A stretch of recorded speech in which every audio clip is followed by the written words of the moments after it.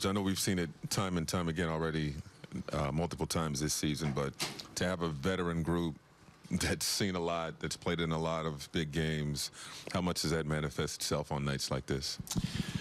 It manifests itself for sure, in good and bad. It takes a little while to get going sometimes. But they find themselves in a hole, and they're proud and respond. So that's the most important thing, and they responded tonight. And other than probably a bunch of points as the game was kind of over in the last minute or so, kind of shut them down in the second half. So that's what we told them. We said we have to win this game with defense, and they did it.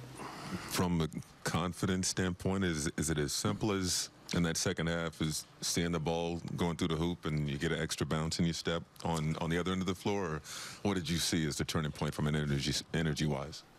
I think the spirit was not great in the first half. The spirit was exceptional in the second half, but I think you're right. Like, it takes a few minutes of stops and baskets to really see that spirit rise. And so we jumped on it early in the third.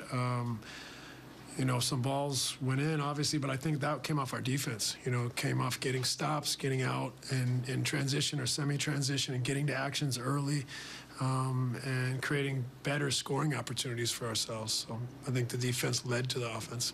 You're down a dozen. I'm sorry, bro. Well, what I was going to ask you. In the third quarter, down a dozen, you put in Cam. It seemed like you were looking for a spark, and it seemed like once he got going, the other guys were looking for him. So can you just describe his impact?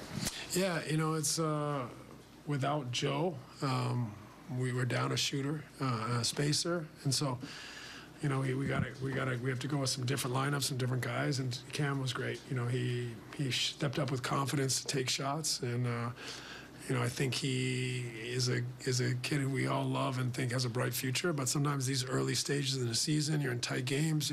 It's difficult on just some of the mistakes that are just inevitable with these young guys. But tonight he really hung in there, made some big shots for us, and I thought was really aware defensively. And I was proud of him tonight.